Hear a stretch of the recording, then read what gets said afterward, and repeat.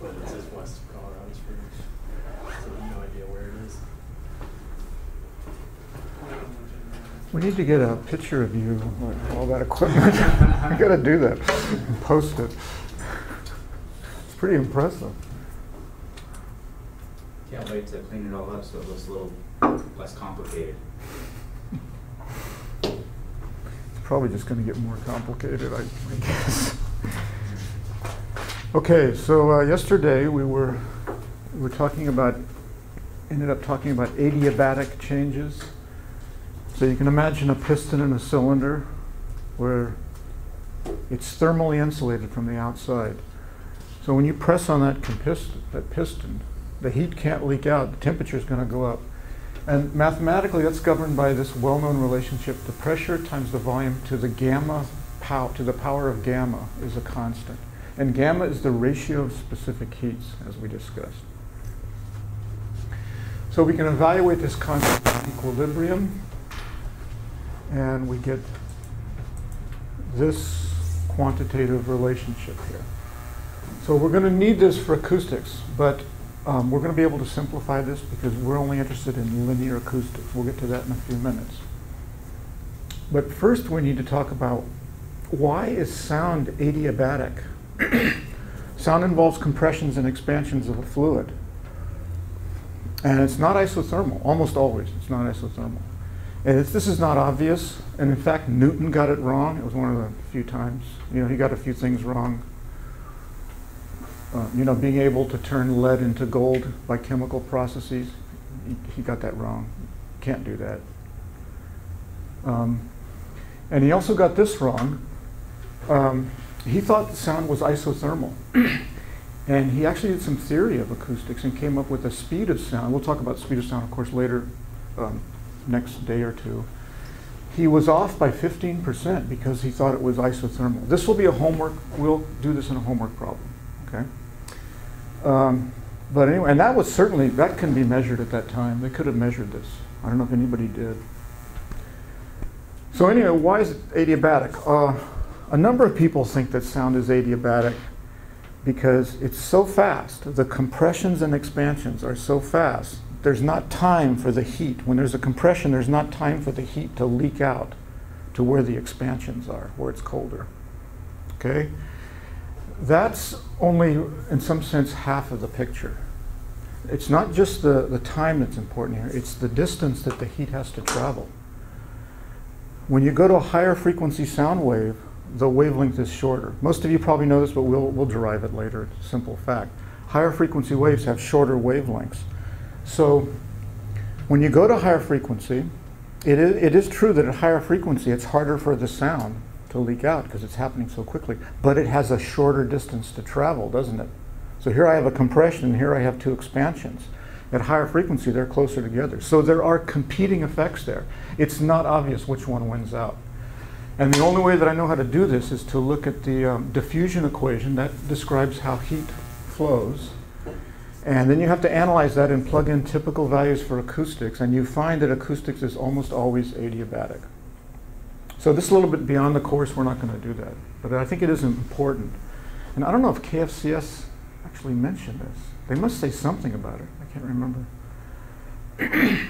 Now, there are some interesting cases where sound is isothermal. And one of them here is if you have sound propagating in a metal tube and the diameter is sufficiently small, then when you have a compression and the fluid tends to heat up, air or whatever you have, what's going to happen? It begins to get hotter and there's this metal there. The metal will conduct the heat.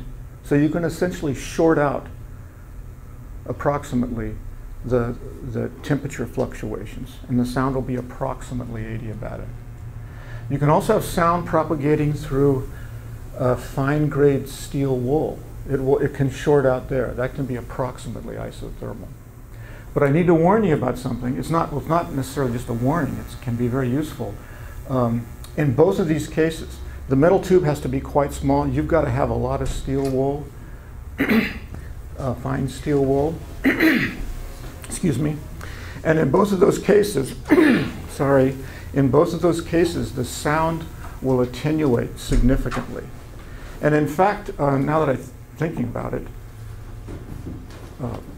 a lot of times people will do controlled experiments of acoustics in a pipe. And we've done that here. We had an apparatus that was down on the basement wall down there, a long acoustic propagation tube. We were looking at a nonlinear experiment. We didn't want reflections. So how did we prevent reflections from sound? We were driving this tube, it's a big aluminum tube in sections. It was 20 meters long. How did we not get reflections? Well, this problem's been around for a long time, and there are articles on it. The last section of the tube, we put very fine-grade steel wool in there. And we tapered it such that it was just a little bit of steel wool in the beginning, and then it got more and more dense. And it was an excellent absorber of sound.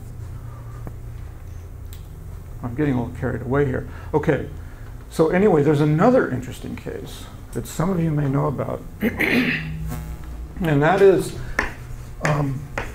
water has this peculiar property that if you look at the, I'm going to do this in Celsius degrees here. Something happens at 4 degrees Celsius. What is it? The density of water is a maximum.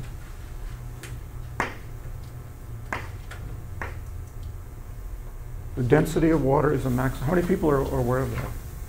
Oh, yeah. So this is interesting. I guess it pertains to global warming too, rise of sea level. So anyway, it's a maximum here. So if I'm over here and I add a little bit of heat to water, what's going to happen? We move this way, the density goes down, so it expands. Not surprising, right? Most substances expand when you add heat. What if we're over here and we add heat? The density goes up, it compresses. The density goes up. It doesn't expand, it compresses. So if you're right around 4 degrees and you add or take away a little bit of heat here, the density is constant. And in that case, amazingly, I'm having trouble here. Oh, I'm going the wrong way. These two situations become the same. Right? I add a little bit of heat here. This is at 4 degrees Celsius. We don't lose any energy into lifting the weight in the gravitational field. The sound becomes adiabatic, simultaneously adiabatic and isothermal at 4 degrees Celsius. Kind of interesting. So gamma, what's gamma equal to? 1. Yeah, gamma is equal to 1 in that case.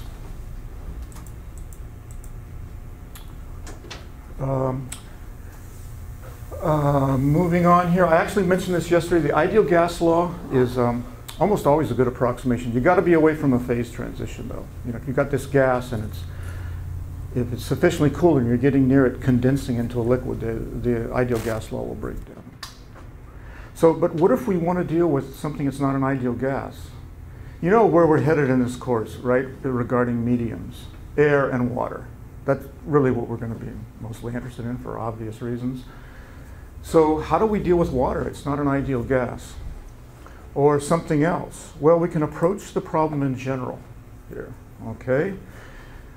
What we need from the thermodynamics here is a relationship between the pressure and the density in the acoustic wave. That's what we need. We need to link those two, okay? Here's the link for an ideal gas. For an arbitrary fluid, we can develop a Taylor expansion here. So we're thinking of the pressure as a function of density. And you'll recognize this, all of you should recognize this as a Taylor expansion. I mean, it's a little kind of dressed up, you know, call this X if you want. All right, this is a function. In fact, I think elsewhere in the notes, I'll actually write down a standard Taylor expansion. I guess it's later. So here we are thinking the pressure is a function of density. And this is a well-known Taylor expansion, right? Everyone recognizes this. Now these derivatives here are evaluated in equilibrium. This is an expansion about equilibrium. And these derivatives have to be taken adiabatically because sound is adiabatic, right? So now here's the first time where we hit quantitatively what we mean by linear acoustics. Linear acoustics means that the sound itself is a slight perturbation. You know, the change in density is very small, change in pressure is very small. If this is very small, the square of a small quantity is going to be extremely small. So we neglect all these higher order terms. So for linear acoustics, we just truncate it right there. It's linear. The pressure here is linear. We neglect quadratic and cubic terms. So when we do that, we get this relationship for the pressure.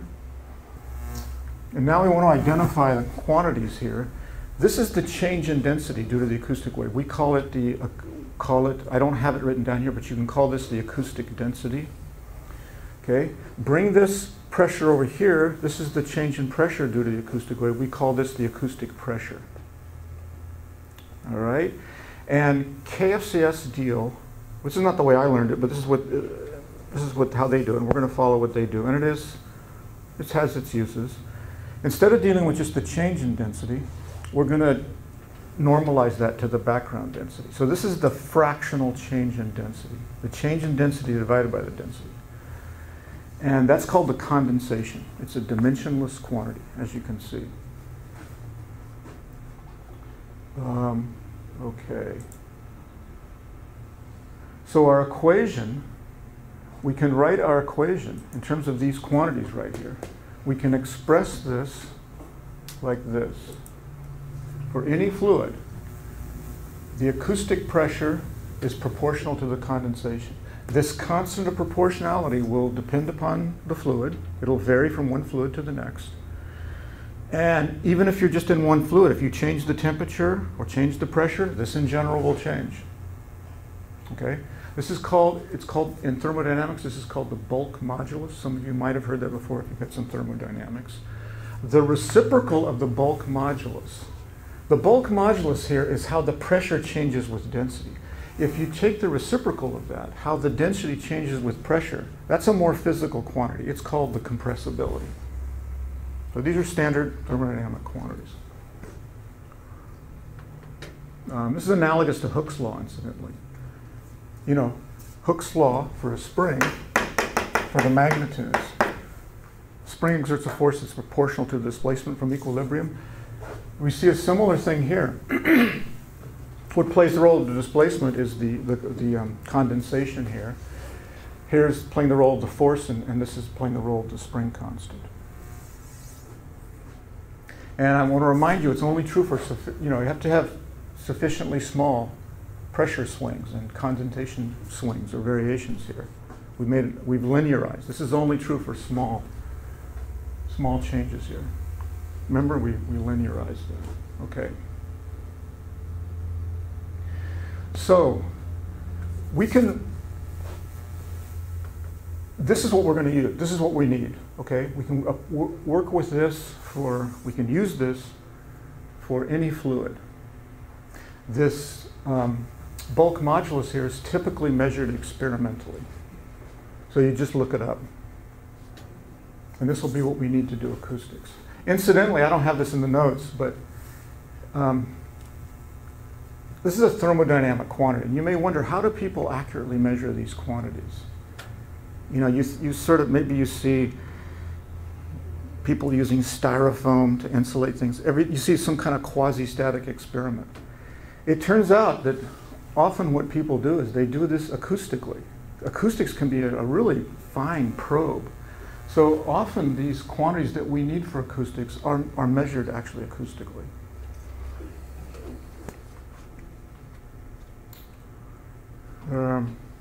Okay. Any questions so far? Now, one thing we should do here, this is entirely general for any fluid. We know we have a special case of an ideal gas. We know the relationship between the pressure and the density change or the condensation for an ideal gas. So we can actually determine the bulk modulus of an ideal gas here. So here's how the pressure varies with density for adiabatic transformations, which is what is relevant for acoustics. The bulk modulus, here's our definition of the bulk modulus, how the pressure changes with density, fractional density. So we can actually just substitute this in here, take the derivative. We'll do something, I'm not going to go through this in detail, we're going to do something similar in the problem set Thursday. So you just carefully do this, do just what the math tells you to do here, and you end up, you can simplify, and you end up with this expression for the bulk modulus of a gas, of an ideal gas. It's the ratio of specific heats times the equilibrium pressure. So if I've got an ideal gas and I increase the equilibrium pressure, it's stiffer. It's stiffer, right? Because we've increased the pressure here. This has acoustic consequences, as we will see. The sound will travel faster.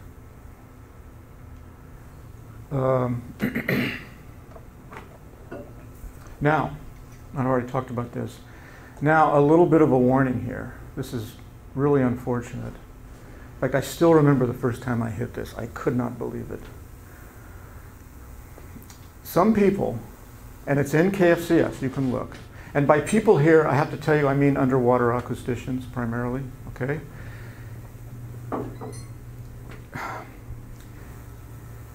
What they sometimes do is they pretend that the substance is an ideal gas, like seawater, okay? And they determine, there's going to be a bulk modulus, and there's going to be other properties. They determine effective values of gamma and P naught. Okay? So, it sounds confusing, doesn't it? But by putting in some empirical information, you can find effective values here.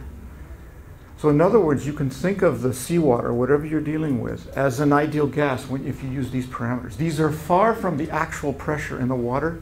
This is far, and the gamma, these are just fit, they are literally fit parameters, okay? So I think this is a really dangerous thing to do, but some underwater acousticians like to do this, okay? And this is discussed, I think, briefly in the book. You can look if you're interested. We're going to stay away from it. I immediately decided that the first time I ever hit this. But, underwater acousticians must use it because it's useful. But you really need to be careful. And I think the first time through acoustics, this is really dangerous. You can start to think that these are physical quantities. They're not. They're fit parameters, unless you have an ideal gas.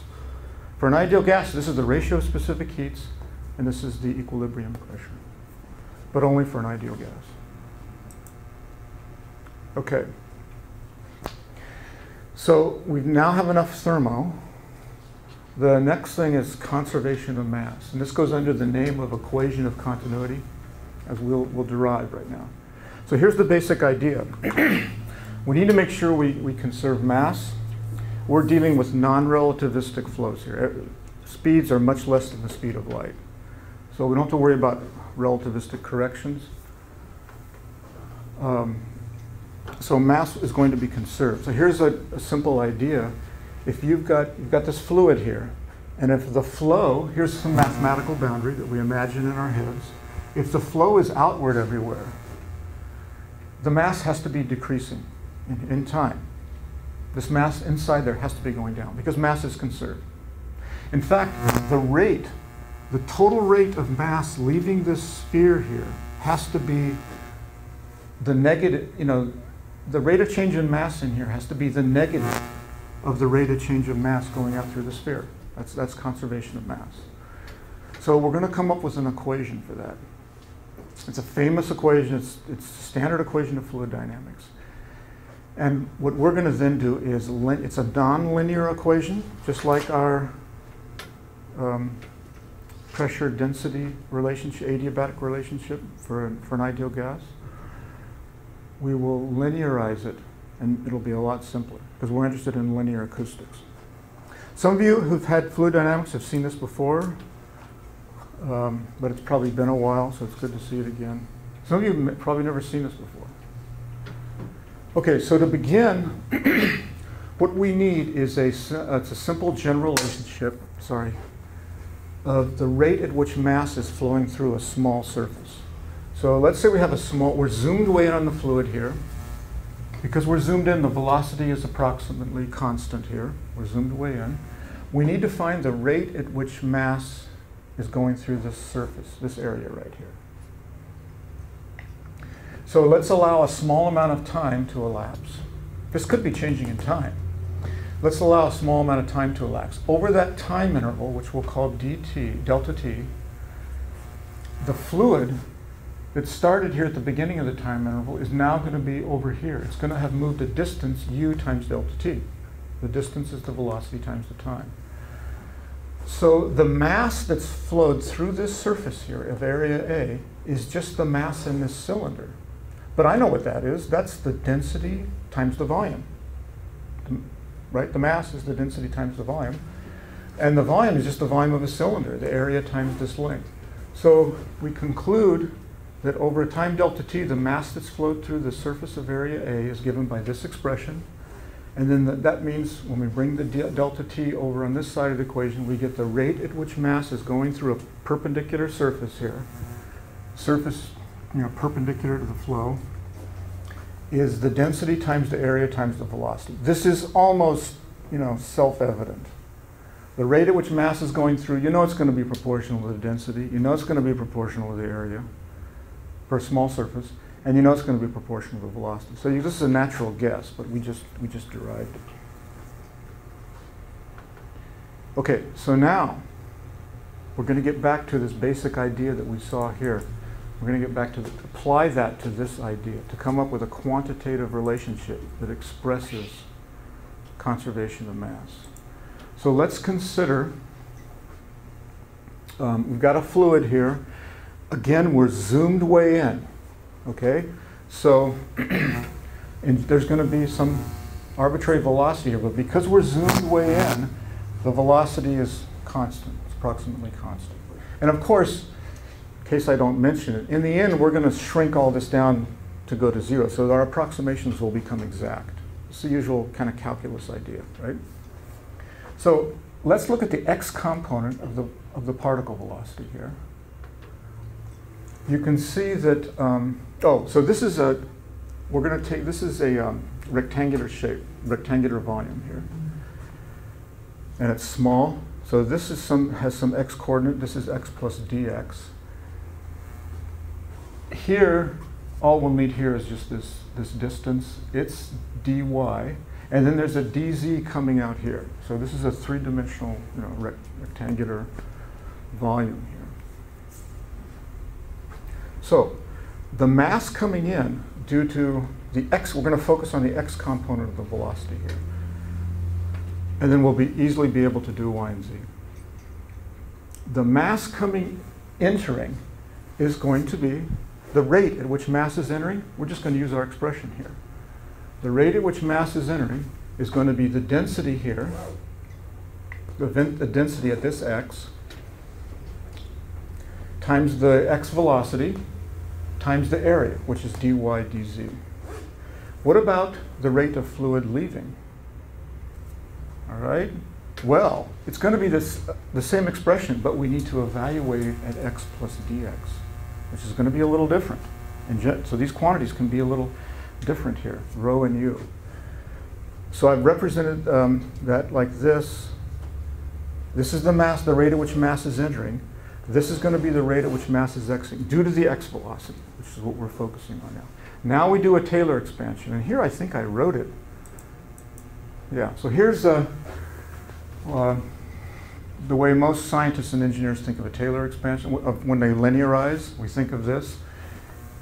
I've got some function of some variable x, and I want to know when it deviates a small amount. As I change my independent variable a little bit, this is going to deviate a little bit. How does it deviate? Well, it's the leading order Taylor. We truncated the rest of the Taylor expansion here. Okay. So that's what we're using. That's what we used before, and we're going to use it now. This is our function f. So I know that this is going to approximately be equal to this. This is going to approximately equal the value at x, and there's going to be this correction, right? Which is the derivative of the function here, our f, the product of these two, times dx. And now, what's the net rate of mass Entering or I've forgotten what I did here. Okay, so now, what is the net rate of mass entering the volume? Well, I've got this coming in. I've got this going out. So the net rate coming in is going to be this minus that. And do you see what happens when we take the difference? The zero order term, we call them zero order, these are going to cancel. We just end up with this, with a minus sign.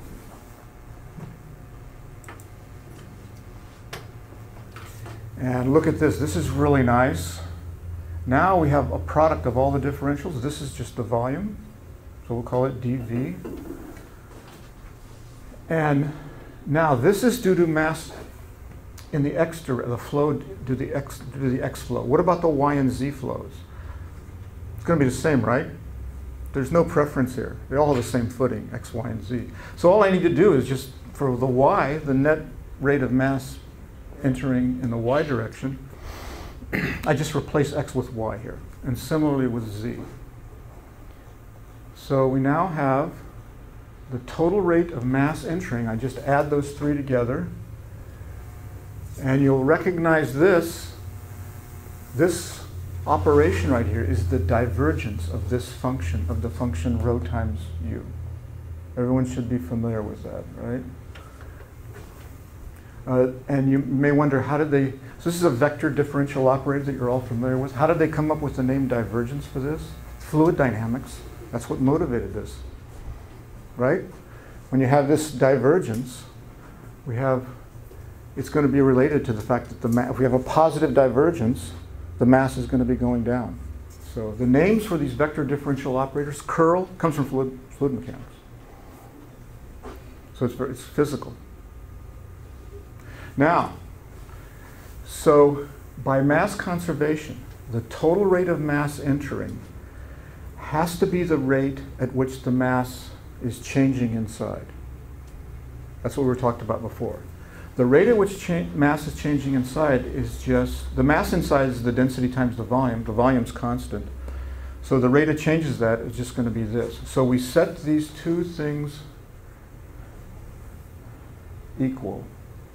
This must equal that by mass conservation. And we get this famous equation. It's called the equation of continuity. How many people have in here have seen this before? Well, yeah, but you just had the fluids course. I guess no one else in here. But in the past, has anybody recognized this? You've had fluid, yeah, okay. So this is standard, one of the standard equations of fluid mechanics. You'll notice that it's nonlinear here. We have these variables that we want to ultimately solve for. The density, the velocity. Usually that's the case. We want to solve for them. And here's a product of those two variables. That means this is nonlinear. This can be a nightmare because of that. But are we going to care? No, we're going to linearize. So I think that's probably the next topic here. Right. So the next thing is to approximate this in the linear acoustics case. And it'll become much simpler. Any questions about this? Equation of continuity. So we're going to use the condensation again. Here's the definition of the condensation. And you'll note that we can solve this for the density. And you can probably do this in your head. You know, solve this for, invert this, solve it for the density, and you get this. Incidentally, this is a kind of nice expression. It's saying that the density here is the equilibrium density scaled by the condensation that you have. If you have no condensation, the density. So this is almost self-evident. This is a lot of times people will think of, we'll just immediately go to this. But if you ever have any trouble, you can always get it directly from here, from the condensation. If we substitute this expression into the equation of continuity, you can do this in your head. You know, we had the partial of rho here. I'm just substituting this into here. Here we have the divergence of rho u. So I've substituted this, multiplied it out. Here's what we get. Now, what's the derivative of a constant? 0, right? The derivative goes right through this constant. the rho naughts here come outside because they're constant. So we can cancel a rho naught here, and we get this. Okay. Now we haven't really done anything yet. We're just doing some mathematical manipulations. This is still exact. We have not made any approximations. Now comes the approximation. Linear acoustics means the sound is just a perturbation. It means that the condensation is much less than 1.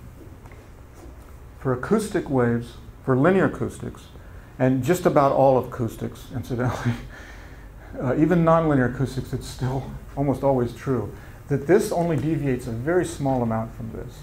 In fact, I've forgotten, and I didn't look this up, but the sound from my voice right now, what do you think the condensation is for the compressions in the, what do you think it is? I don't know, but a rough guess, I would guess, is like 1 part in a million. Okay? I think it's really tiny. Really tiny. Now, and what is that telling you? Our ears are are amazing transducers, you know, through evolution, through millions of years, right? Well, I guess not.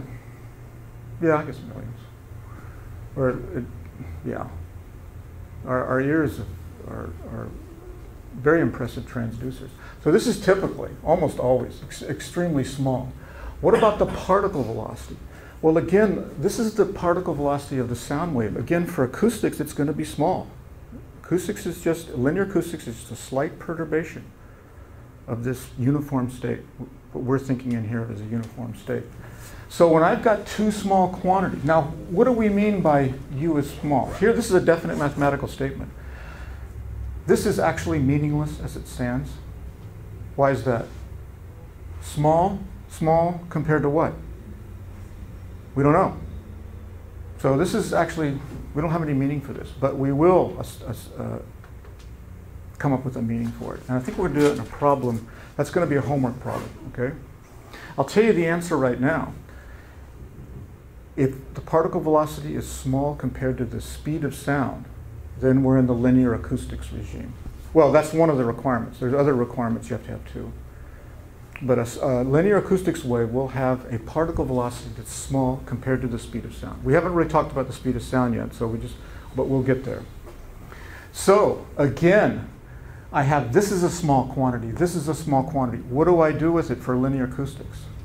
It's gone. We eliminate it, just like we did before. Same idea as in the thermodynamics. So we end up with this nice linear equation. This is the linearized equation of continuity. This is what we want for acoustics. That's what we're going to use.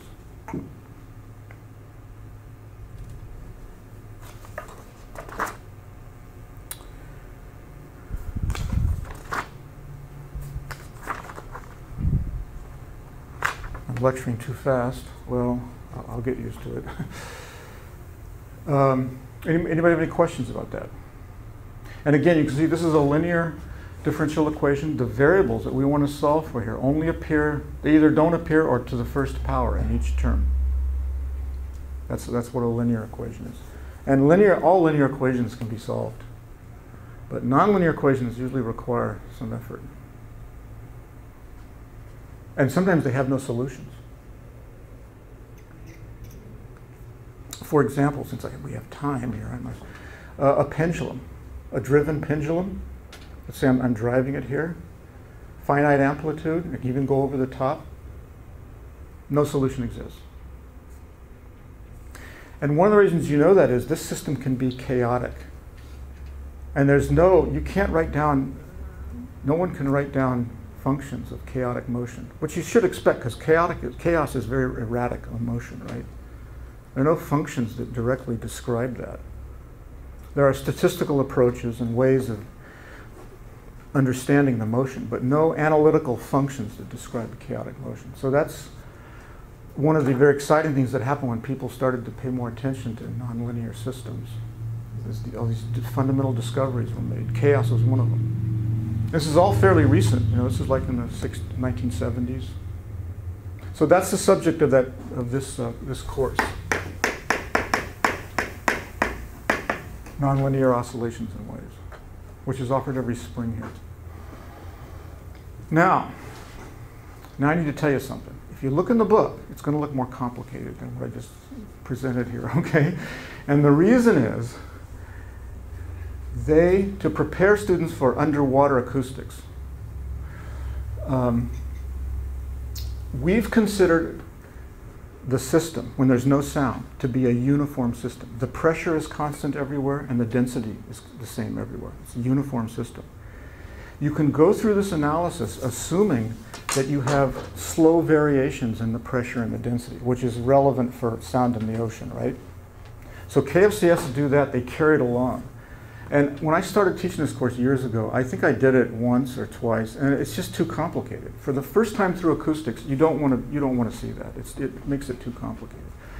But these equations will survive approximately, even if you have a slow variation of the, sometimes we call it the background, of the state of your medium, a slow variation of the equilibrium pressure, we're calling P naught, and the equilibrium density. These equations, it turns out, that we're working on here will survive. If you're interested in that, you can look in the book. And I guess you'll hit this in the next acoustics course in 3452. I've never taught that, I don't know, so I don't want to teach it. But that's where it'll become relevant. For this course, we're just taking a uniform. What's relevant for us here in the lab is a uniform system. When there's no sound, we have a constant pressure everywhere, constant density.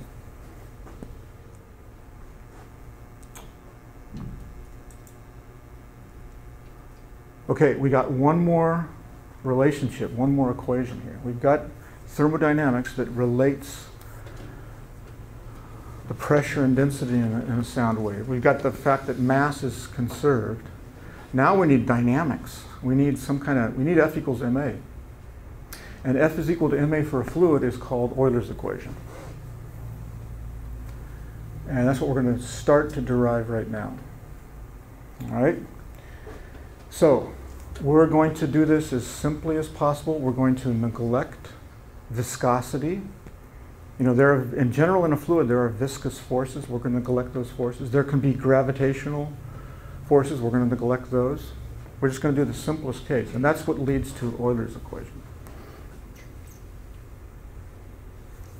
So another way of looking at it is we're going to neglect the fact that energy can be dissipated into heat. That's what arises when you have viscosity and you have thermal conduction. We're going to neglect thermal conduction. It's purely adiabatic. Now this may sound like, oh, this is totally unrealistic as I've presented it to you here, but it's not. It works in a lot of cases. You know, there are a lot of fluid dynamics. There's situations in fluid dynamics where these are good approximations. So if you can make the approximations you want, because otherwise it's going to get real complicated. It's complicated anyway. Fluid dynamics is complicated anyway. Later on in the course, we'll include thermoviscous effects. There's really a whole chapter on that. And the effect of that, of course, is that a sound wave will attenuate. Its amplitude will go down. So we'll actually calculate that from a fundamental point of view. All right, so how do we do F is equal to ma? Well, what we mean by F is equal to ma here is that we need to deal with a fluid particle. The total force on that fluid particle has to be its mass times its acceleration. That's Newton's second law. So that's what we need to come up with an equation, a fluid equation for that. So we consider a fluid particle. We're again going to consider a rectangular particle for convenience. Incidentally, I don't know if you worry about this, but sometimes people worry about the fact is, some people have worried about this, okay? I remember reading about it a long time ago. We're going to choose a rectangular fluid particle. Again, this is going to be small. You can see the smallness here. Is that going to influence our final equation? We hope not, right? We hope to get the same answer for a sphere or any shape. But how do we know that? Well, one interesting clue to the fact that the answer is it doesn't matter when you shrink it down to zero. And one way to appreciate that, there are several ways, But one way is right here. You'll notice when we go from here to here, what happened to our rectangle? It's essentially gone here. All that's important is the volume. The math is telling us that it doesn't matter what the shape is. It's telling us that. And there are other arguments you can make.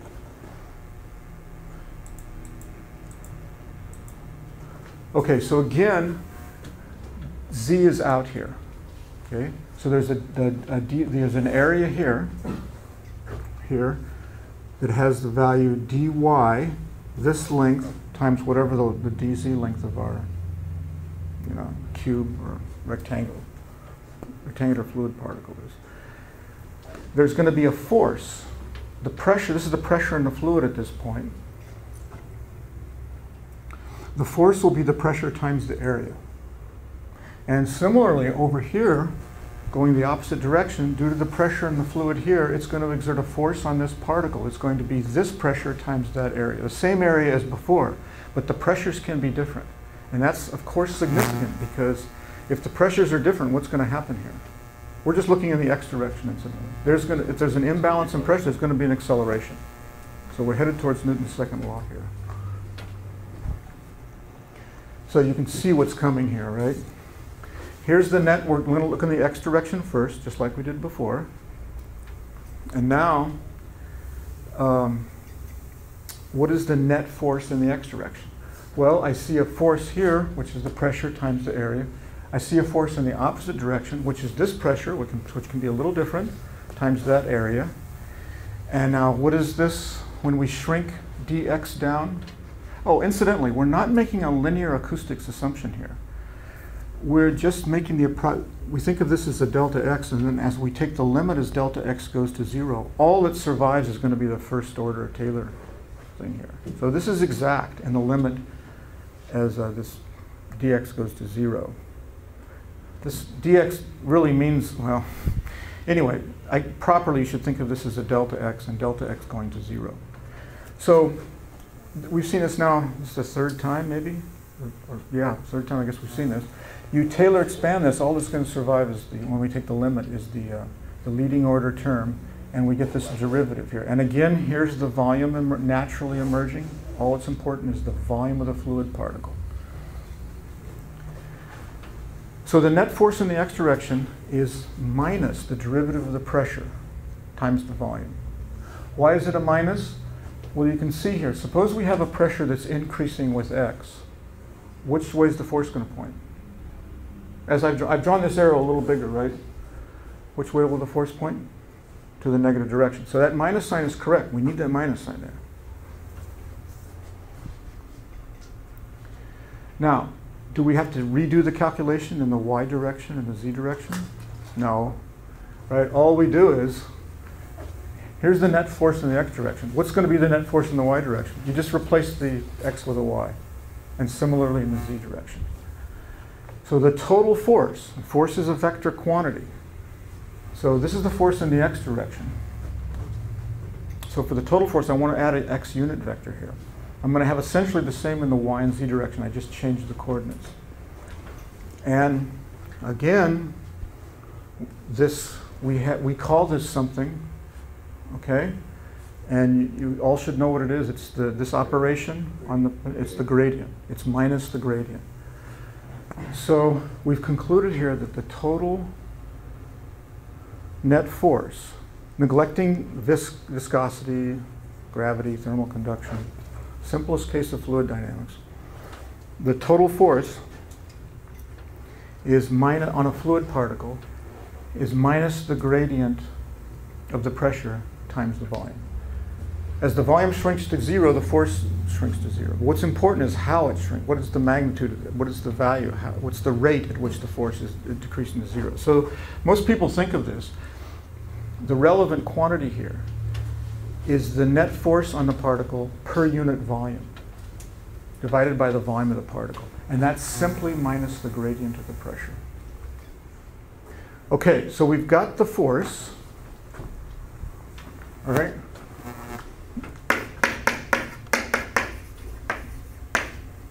We now have this.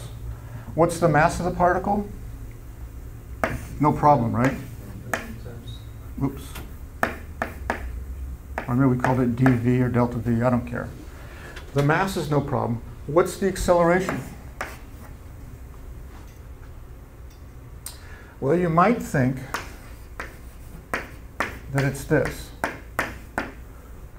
The rate of change of the velocity, right? Very natural thing to think.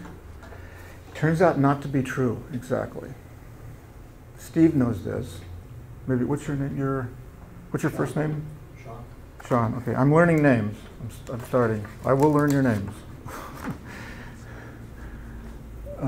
Even the distance learning students' names, I'll learn them. It turns out it's not true.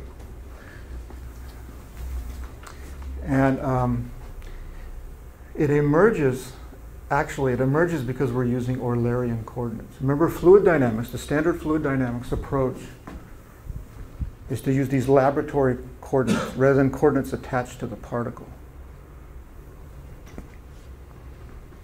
where each particle has a fixed set of coordinates. So there's a price to pay for that, and that's we'll talk about this tomorrow, first thing.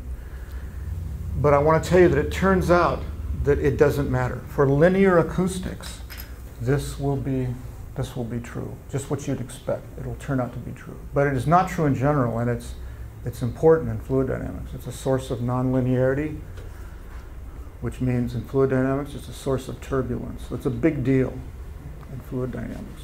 But it turns out it's not going to matter for us, but we'll talk about that tomorrow. Okay, does anybody have any questions about anything?